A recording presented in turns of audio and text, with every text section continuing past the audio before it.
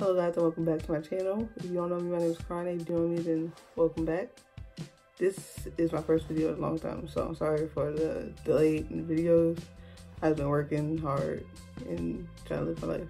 So without further ado, let's get straight into the video. I need to tell you what this video is about. It's about my everyday makeup routine. Yeah, that's it. I'm very original. Yes, I know. First, I'm starting off with Dirty Cover Flawless Foundation in the shade Blush Brown. You take one pump on the back of your hand.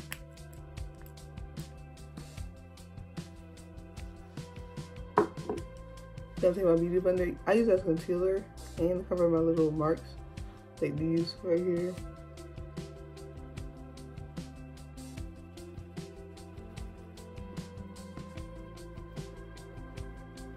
So I applied that to my under eye, my frown lines, my upper lip, above my upper lip, my chin, and my nose, and a little bit on the marks that I had on my cheek. So now we're gonna set with powder. I'm using my Coty Airspun powder. Just take some into my beauty blender.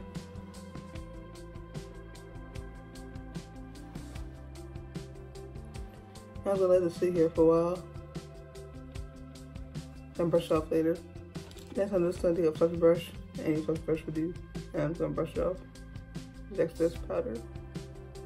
Now you could go out the house looking like this, which is perfectly fine. I do this when I go to work.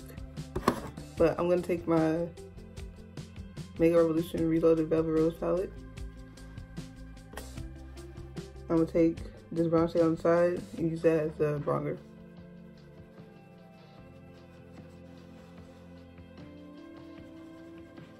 Next, I'm gonna take my Ofra Cosmetics highlighter in Rodeo Drive. Just take a little bit on my finger.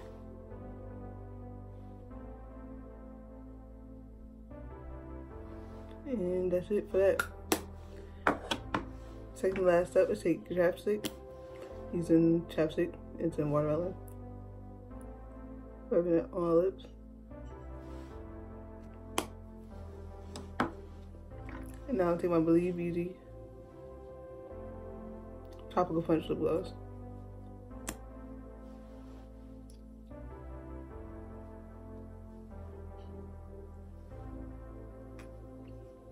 And this is the final look. I try to do my scarf up, but I always film my videos with my scarf, so you already know the deal. And I hope you guys enjoyed this video. If you did, leave a thumbs up, comment, and I'm happy to be back in my YouTube bubble. Hey, I don't wear mascara or lashes or anything because I wear contacts and it kind of hurt my contacts.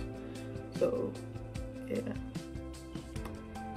But if you like this look, I'll leave the products in the description box eventually, so you know how that goes. It's kind of not hard to put them inside the description box, but it's just a little extra. But I got y'all. And I'll see you guys in my next video.